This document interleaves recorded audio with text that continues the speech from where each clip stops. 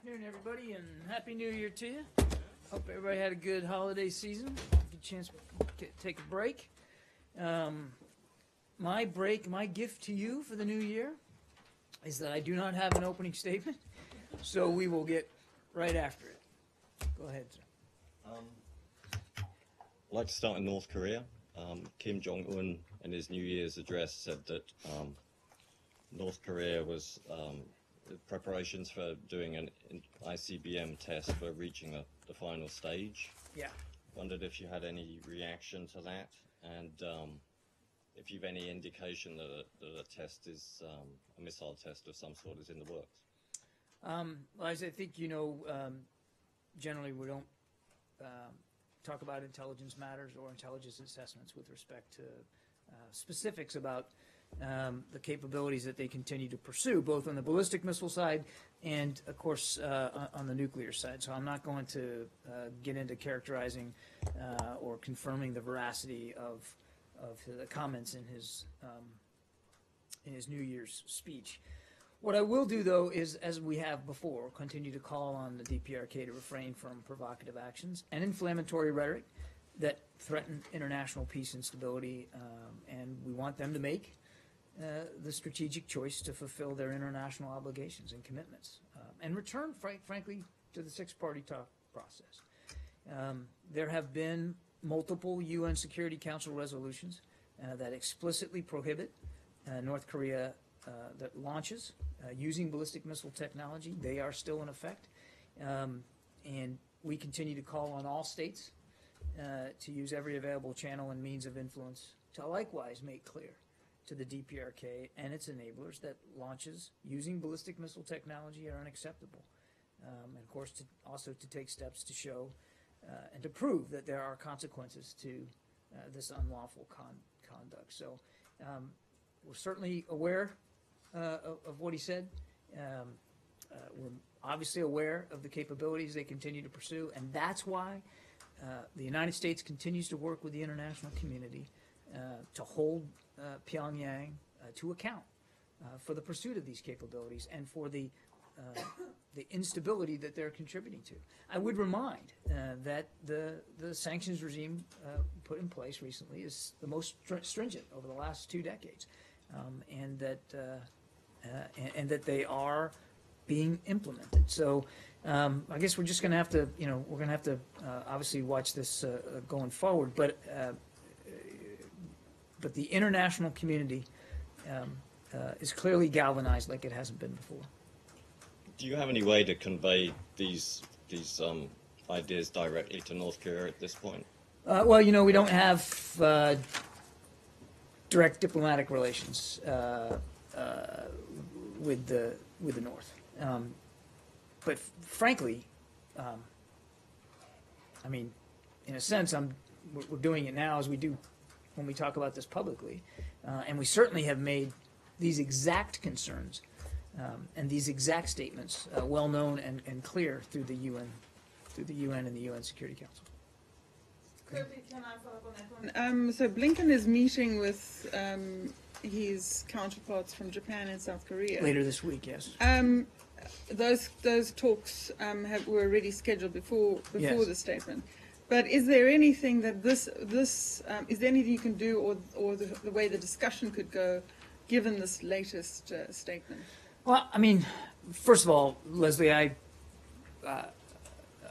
think it's safe to assume that North Korea will be on the agenda in these trilateral talks, and this is, I think, the 6th round of these deputy foreign minister trilateral talks, and the deputy's very much looking forward to it. No question that tensions on the Korean Peninsula will be a topic of discussion.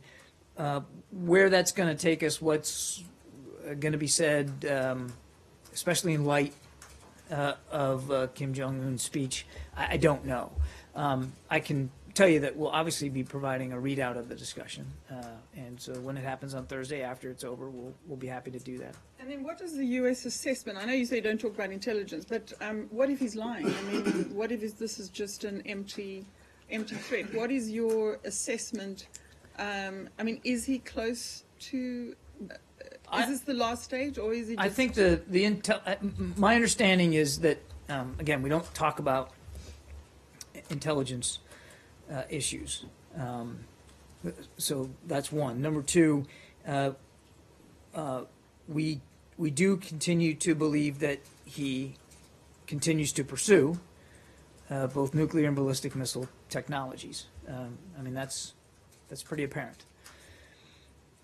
We do not believe that he, at this point in time, has the capability to tip one of these with a nuclear warhead. That's as far as I'm going to go in terms of assessing. But we do know that he continues to want to have those capabilities, and the programs continue to march in that direction, which is why, quite frankly, that the whole international community is as galvanized as it is to try to deter and to stop that.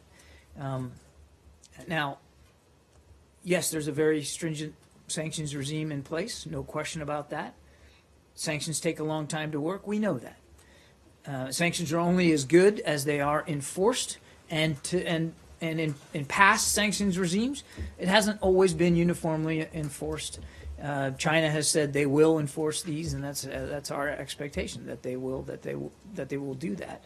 I will also remind that that there is a military component to the Asia-Pacific rebalance that the United States has pursued, and we have the majority of the U.S. Navy in the Pacific region. We've moved special radars into place. We have missile defense capabilities of our own in that part of the world. So it's not as if we're relying solely on simply sanctions regimes to exert the proper pressure on Pyongyang. We've obviously taken and will continue to take the kinds of measures that we believe is important for our own national defense. And since the statement on Sunday, has there been any discussions with China in the meantime about this? I don't have any discussions with China to read out with respect to this particular speech. But if that changes, we can let you know. The apparent We'll stay. determination. I think we're staying on North Korea. Yeah, the apparent determination of Kim Jong-un to pursue the ICBM, in despite of what you described as a stringent sanctions regime, is that because the sanctions didn't convince him, or because they haven't been adequately enforced? I can't get inside his head and tell you what enforced. They are being enforced, and what I would say is we're constantly monitoring the enforcement across the international community. I can't stand here and tell you that they're being perfectly enforced by every single nation, but the general sense is that they are being implemented. It is a kind of thing that constantly needs to be evaluated, monitored, and discussed at the UN, and I know that it is. For our part, we certainly are, and we expect every other nation to do the same. What decision matrix Kim Jong-un is using to continue to explore this technology, I really can't speak to. But what I can speak to is, as he continues to pursue those, the international community is going to continue to stay galvanized against that, because it's not just destabilizing for the peninsula, it's destabilizing for the region and the world. But if they are being adequately enforced and it hasn't stopped him, then you need stronger sanctions or another option. Well, we haven't ruled out the possibility of additional sanctions. In fact, in light of the most recent test, there were discussions at the UN, and I've certainly, first of all, let's not get ahead of where we are. We've seen a speech, and we've seen some rhetoric. I'm not in a position to say one way or another that leads to something imminent right now. So we need to stay where we are where things are, and we know that he continues to pursue this. So we will certainly continue to explore options to increase, if needed, the international pressure on Pyongyang. The second thing I say is that, and sanctions take time. He has obviously proven impervious to sanction pressure in the past because he continues to explore these capabilities. but it doesn't mean that, at least for the United States part, that we're simply relying on sanctions and sanctions alone. As I said, there is a robust U.S. military presence in the Pacific region, in the North Pacific region specifically. We have ironclad security commitments there on the peninsula with Republic of Korea allies that we take very, very seriously. And so, I mean, it's the entire U.S. government here is rightly, as we should be, focused on this growing threat. You've called for a return to six-party talks. Obviously, the Iran nuclear deal came out of multilateral talks. But parallel to that, as we now know, the United States engaged directly with Iran. And it was seen by many outside observers that the bilateral ties between Iran and the United States were what bore fruit and brought around the P5+1 deal for the JCPOA. Has there been any discussion about direct contacts between Washington and Pyongyang on this issue? I would say, just in answer to that, our focus continues to be on returning to the six-party process. We'll go to, you want to go to that, and then I'll go to you, James. Are you still in North Korea? I'm on North Korea. Okay, so Steve and then Yeah, James. following up on six-party talks, you mentioned, you called for them to return to that process. Is that without preconditions? It has always been. I mean, we want them to return, but the condition is that they have to commit to a verifiable denuclearization of the peninsula. That's always been the case. If that's what you mean by preconditions, nothing's changed in that regard. You know, they've got to be able to commit to denuclearization of the peninsula, and they have proven obviously unwilling to do that and unwilling to return to the process. Just a few different categories on this subject, if you would.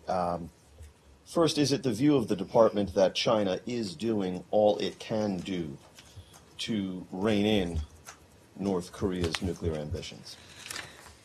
Chinese officials have made clear that they intend to implement the resolution. And we're engaged with an ongoing dialogue with them to that end, as well as our allies and our partners on how to best curtail the DPRK's pursuit of nuclear, ballistic missile, and proliferation programs. I didn't ask if it is the view of the department that China is doing everything it can to comply with the resolution. I asked if it is the view of this department that China is doing all it can do. No, I understand the question. I'll leave my answer as it is.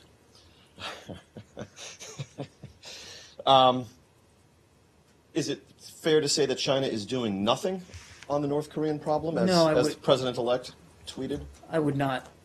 We would not agree with that assessment. The Chinese Foreign Ministry said today, apparently in response to the President-elect's tweet, that we hope all sides can refrain from speaking or doing anything that can aggravate the situation. Is it the view of the department that the President-elect's tweets are in fact aggravating this situation? We're not taking a position on the President-elect's tweets with this or any other issue. What we are concerning ourselves with, James, is continuing to see international pressure being applied to Pyongyang to make the right decisions. And as I said, the international community is galvanized like it's never been before. Does that mean that every country is implementing every single one of the sanctions that are in place on any or every given day? Of course not. But that doesn't mean that we don't want to see that happen. And it doesn't mean that the sanctions that are being implemented are in fact still the most stringent that have been in place in the last 20 years. So it is, what I will say about China is that it is clear that they are absolutely concerned about the direction that Pyongyang is taking. And one shouldn't be surprised by that. I mean, the DPRK is a southern neighbor, and they share a border. They have been concerned about sanctions in the past because their southern provinces do direct business in North Korea. But they did sign up to these very robust sanctions. And And they have publicly committed to implementing those sanctions, and that's going to be our expectation going forward.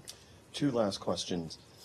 To your knowledge, has any official inside the Obama administration at any point taken any steps to initiate direct diplomacy with North Korea? Not to my knowledge, James. Lastly, is it the view of the department that, or let me rephrase that, does the Secretary of State proceed from the assumption that Kim Jong-un is a rational actor?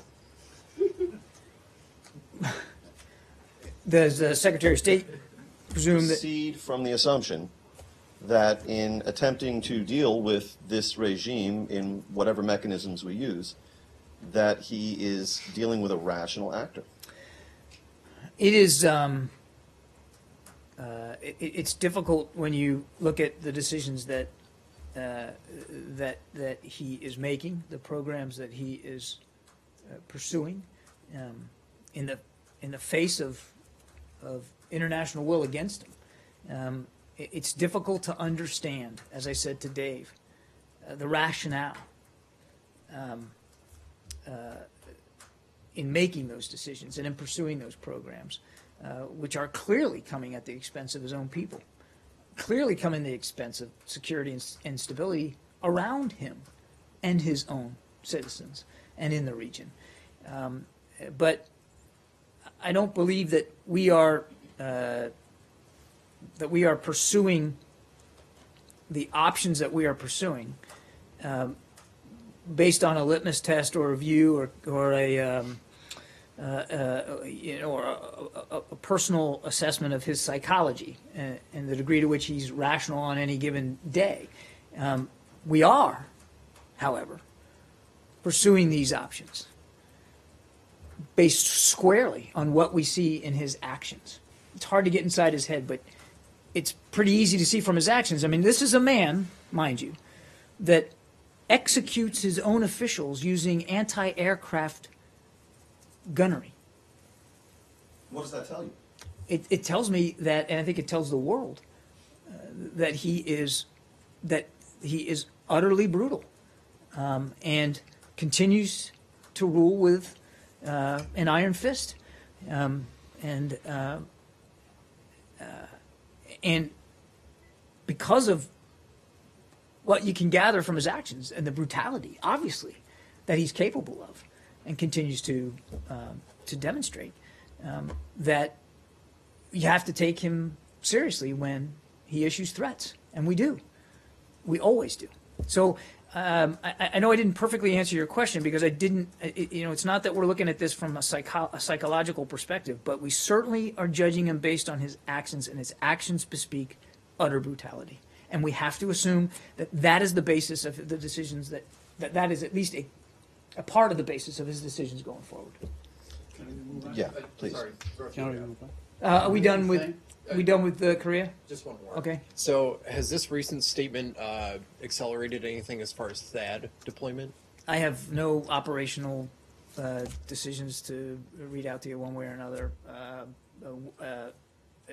I would refer you to my counterparts at the Defense Department to speak specifically to that. So I'm just not. I'm not really informed enough to know where the discussions are on that. You'd have to talk to the Pentagon. Okay. You still in Korea? You have one more? You mentioned that the U.S. doesn't believe that North Korea has the capability to tip put a nuclear one, warhead on one of its to missiles. tip one, yeah. Does that mean any kind of missile, a short-range missile, a mid-range? I think I'm just going to leave it at that. I'm going to leave my statement where it was. Yes, Yeah, thanks. I want to go to the Palestinian-Israeli issue. Sure. Since we haven't had a chance to discuss the Secretary's speech last week, for which you've gotten a lot of flack. But I want to ask you, absent any mechanism to... I would also say there's been an awful lot of international support for the Secretary's comments, including from Arab countries. A lot of international support. So certainly in your statement, I know, yeah, there's been some criticism. There's been an awful lot of international support. I understand, and I think there's been overwhelmingly international support. But we're talking about, this town has been very scarce in giving you the kind of support. Well, again, I Therefore- don't know that I'd agree with that, but go ahead. Fine. Of course, the speech came in the aftermath of Resolution 2334, which said that the settlements were illegal and so on. Now, but I reviewed all the settlements that preceded it, which is 446, 452, 465, 478, and they all had much stronger language. But the reason the settlement went unabated and with such vigor is the fact that there was no mechanism. So would you recommend, either would you take some steps now and in the remaining time that this administration has, let's say between now and the 20th, to perhaps introduce a mechanism to make good on these UN resolutions, or would you recommend to the coming administration, suggest a roadmap on how you can come up with the kind of mechanism to give teeth to these resolutions? I don't have any future actions to read out or to discuss on this issue. The Secretary's speech, which came on the heels of the resolution, was very clear about the concerns that we have about the viability of a two-state solution, and he laid out principles in there, in that speech, about how, a framework, if you will, about how we can better achieve a two-state solution. But specifically beyond that, I don't have anything to discuss with you. Well, you mentioned the point that he made, and he made 6 clear points and so on. And in fact, they probably find their root in the 6 points that were made by former Secretary of State Hillary Clinton back in 2009. The point is, absent any mechanism or absent the will and the desire to sort of say, if you don't do this, we will do this, as introducing sanctions, whether it's against Russia or Iran or Iraq and so on. Absent that kind of mechanism, what good first the pronouncement of these principles are, or even issuing resolutions at the United Nations is? Well, Saeed, I think the resolution speaks for itself, and I think the Secretary's comments also speak for themselves. I mean, in terms of our continued deep concern about the viability of a two-state solution. I understand your question. I don't have any additional actions to speak to today. I think we're all aware about the calendar, and all aware that we're not going to see a two-state solution achieved in the next 3 weeks. I think everybody recognizes that. And the next administration will have to make decisions and move forward in the way they deem fit. But the President and the Secretary believed it was important to make clear our concern, because we want to see peace there. It was important for us to lay out, for the Secretary, to lay out what he believed were the proper principles for trying to get there. So I think, I know this isn't a perfect answer to your question, but I think that's the best way to leave it. One last question on this, if I may, Dave. Now, we know that the Secretary has always been quite vigorous in pursuing his own initiatives and so on. Are we likely to see anything? The on his Secretary part? pursues the President's initiatives and foreign Absolutely, policy. I'm saying, but also the Secretary has in implementing U.S. diplomacy and U.S. vision. So are we likely to see, added impetus, let's say, over the next couple of weeks to see the Secretary perhaps go to this peace conference in France if it takes place and so on, or would you have new ideas and so on to discuss maybe at the UN or other forums? Well, without getting ahead of the Secretary's schedule or his specific intentions on this or any other issue, I said, and I've said many times in the last several weeks, that until he is no longer Secretary of State, this is an issue that's going to be important to him, and that he is not going to stop focusing on. Last week you saw that, I think, very clearly in a very eloquent speech about our concerns over the situation. So I'm not going to speculate one way or another about how he's going to spend each of the days that he has left in office on this or any other issue, but I can tell you, because I'm confident what I said weeks ago, that until he's no longer in the seat, this will be something that he continues to work. Dave, did you have something? That was your question? Yeah. Okay. All right, go ahead. My question about President Hollande's visit to Erbil yesterday, and it's got two parts. First part, the visit was very cordial, and President Hollande met with President Barzani, and President Barzani took the French president to the front lines. President Hollande praised the Peshmerga in their fight against Daesh, promised them continued support. Do you have any comment on this visit of President Hollande? We typically don't comment on the travel of foreign leaders of other countries. I mean, what I can say is we welcome France's contributions as part of the coalition to counter Daesh, and certainly welcome the continued support that has been voiced by President Hollande for the fight against Daesh there in the region. And the second part, in these meetings, the Kurdish leadership stressed the enormity of the burden that they bear in hosting 1.8 million displaced people. And President Hollande himself arrived with 38 tons of aid in his plane. Is the U.S. looking into this issue, perhaps? Into the issue of the burden that the Kurdistan region bears because it's supporting 1.8 million displaced people from other parts of Iraq. It's not that, we are looking into it. We have been concerned with this issue for a long time. We continue to work closely with the Kurdistan regional government in helping to facilitate the well-being of those displaced people, the people that were displaced internally by Daesh. We also work with other Iraqi provincial governments and the government of Iraq and Baghdad to better foster the conditions that will allow these people to return home safely eventually. It's all part of the larger effort. I got you. Just let me finish. I'm just getting warmed up here.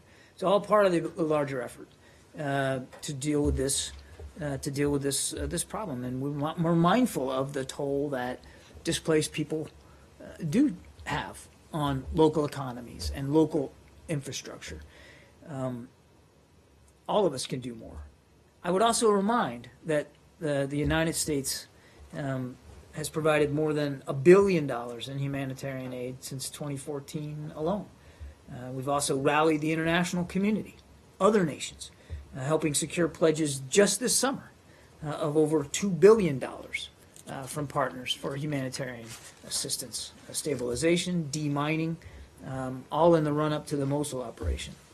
And we're actively working with our humanitarian partners, non-governmental agencies, to prepare for the immediate shelter needs of a large-scale displacement or continued large-scale displacement. So just as of late November, approximately 12,200 is the number I'm given here of shelter plots across 8 sites remain ready to receive households that were displaced from Mosul and surrounding areas, with additional plots now under construction, all with U.S. help and assistance. So it's not as if we're just now looking into this. This is something that we have long been concerned with since the very beginning of coalition operations against Daesh.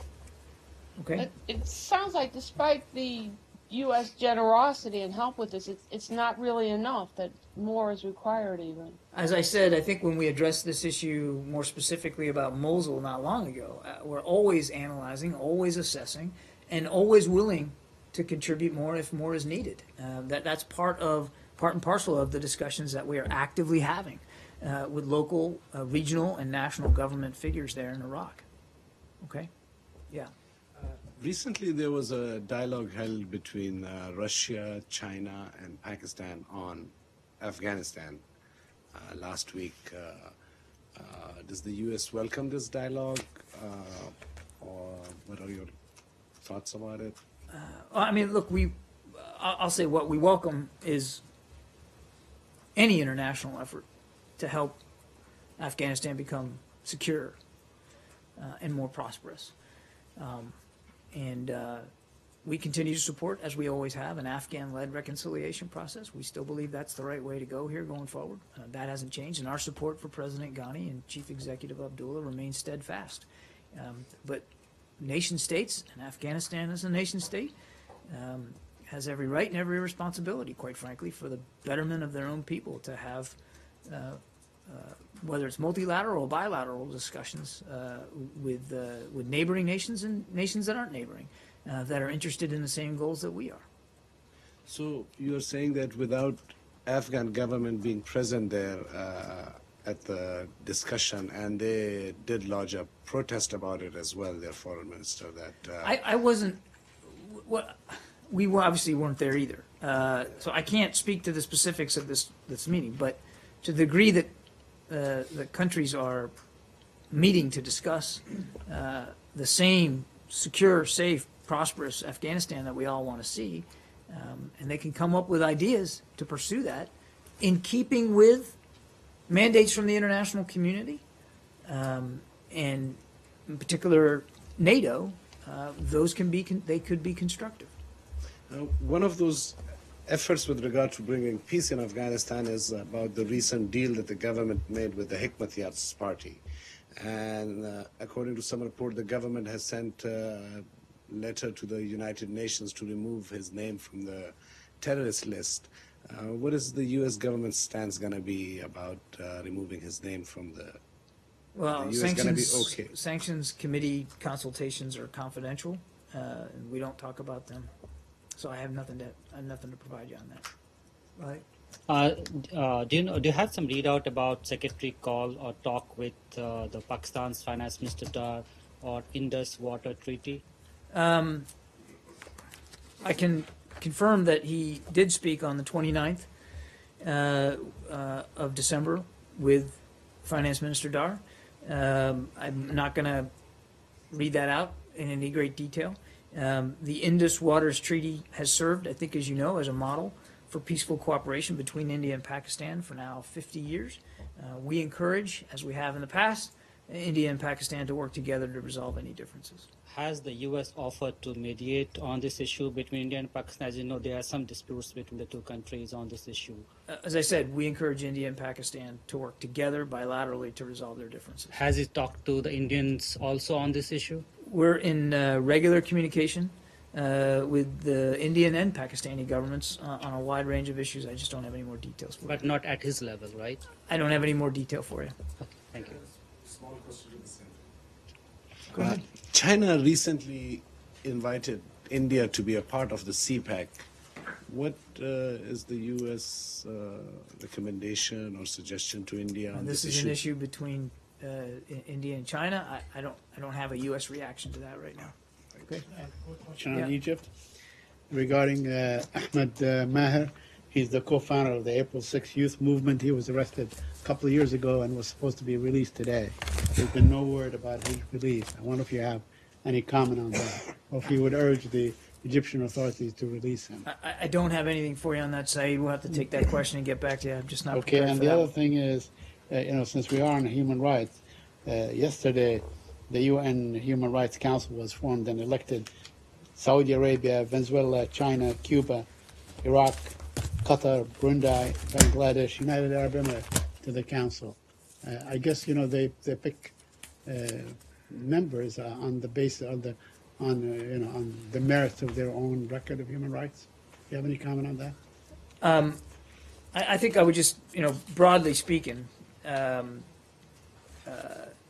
we're pleased to be a member to the UN Human Rights Council after completing a mandatory year off in 2016. Since joining it, we've made remarkable strides toward helping the Council realize its full potential, working in partnership with a wide range of member states and often in spite of Council members that have poor human rights records. We're proud of our successes at the Human Rights Council since we joined the body, including the creation of commissions of inquiry for Syria, North Korea, and Burundi, for country-specific resolutions on Sri Lanka, Iran, and Burma. Groundbreaking resolutions that were focused on the promotion and protection of the rights to freedom of assembly and association, and the first ever resolution in the UN system, which created an independent expert on violence and discrimination based on sexual orientation and gender identity. So we're going to look forward to continuing to work with other members of the Council to strengthen and protect human rights around the world. And we're not bashful about calling it like we see it when it comes to human rights violators, wherever they sit. Okay? Steve? Yes, the deputy commander of Russia's Pacific Fleet in Manila has announced plans to hold joint military exercises with Philippines Navy, which I think mostly consists of a couple of old U.S. Coast Guard boats at this point. In light of the security treaty between the United States and the Philippines, does the U.S. welcome this sort of cooperation between the Philippines and Russia? The first thing I'd say is the defense relationship between the United States and the Philippines remains very, very strong. We do have security commitments, alliance commitments that we take very, very seriously, and that defense cooperation has always been provided at the request of Philippine administrations. So our overall mill-to-mill relations remain robust, they remain multifaceted, and that's the way we want to see it continue. I think I'd let the Philippine government and the Russian government speak to the degree of their bilateral defense relations and how that is taking shape. I've said many times, and this is a good example of it, that foreign relations aren't binary, right? And these choices that countries have to make are not binary choices. And every nation state has the right to pursue bilateral relations of its own choosing. And so, I would leave it to both of their governments to discuss it. What I can promise you is that it won't affect how we view the importance of our bilateral relationship with the Philippines. Okay? Yeah. Do you have any update on Senator Cardin's letter to the Secretary a few weeks ago about the request to formally apologize to State Department personnel who were fired during the Lavender Scare in the 1950s? Any update on that? I don't have an update specifically for you on the response to the senator. We will, of course, respond to the senator appropriately about that. Look, we all recognize that this was a troubled part of our history here at the State Department. But beyond that, I don't have a specific update for you. And when we do, and when we can speak to it, we'll let you know. Michelle? Syria, any comment on the so-called ceasefire there and the preparation? Well, you said it best, so-called, right? I mean, look, as before, we wanted to see this one succeed because we think it's important to get back to political talks, UN-led political talks. And you're not going to be able to do that if bombs continue to be dropped on the opposition. So we would have liked to have seen this latest ceasefire be a success. As far as I know, at least before coming out here, there are areas where it does appear to be holding, and there are areas where it doesn't. That is not at all atypical of what we've seen in the past with prior ceasefire, cessation of hostilities attempts, whether we were involved with those announcements or not. And we weren't always involved with everyone in the past. But we sadly have seen this one begin to unravel pretty much as quickly as they have unraveled in the past. And is there any coordination with the Russians regarding the Astana talks? Not that Did I'm the secretary talk to not that I'm aware Mr. of. Lavrov? Not that I'm aware of. No. Spoken with him on any issue related to I don't Syria have in any the last recent. few days? I don't have any recent discussions with Foreign Minister Lavrov to read out. Okay. Are you seeing that Mr. Lavrov was the person to call for tit for tat, with the expulsion of the Russian diplomats? It was Mr. Lavrov that called for tit for tat, and it was the Russian president that actually held back. Do you have any comment on that? I mean, considering that I've seen press reporting on that, Saeed, but I can't confirm the veracity of the internal Russian deliberations. You don't have any confirmation that he, in fact, wanted American diplomats to be expelled. I can't confirm what the foreign minister's views were about the president's decisions last week. We all saw President Putin's statement, which you have to assume speaks for the Russian government. What deliberations and discussions they had internally prior to the President Putin issuing his statement, I simply have no idea. There's been no conversation between the secretary and the foreign minister on the issue of the diplomats. I don't have, let me just make sure that I'm checking this correctly here. No, I don't have any recent calls with Foreign Minister Lavrov to read out with respect to the President's decisions last week. We'll take last one. Go ahead. On Syria, do you have any information about an airstrike that happened today in the north of Syria in Idlib province? The Fatah al-Sham front is saying that 20 people were killed. I've seen some very early press reporting on that. I don't have any update for you. I was just apprised of that myself just before coming out here. I would encourage you to reach out to my Defense Department colleagues for more information on that. Okay. You know, Fatah Sham is the same as Nusra, correct? So their claim, you don't take their claims. Don't take. I mean, they're the ones that claimed 20 people were killed. Yeah, no, They're the same. I know that, and I know who they are. And Okay. Al-Nusra is how we still refer to them. I just don't have any specific information on this. And again, I think the Defense Department is probably better to speak to it than me. Thanks.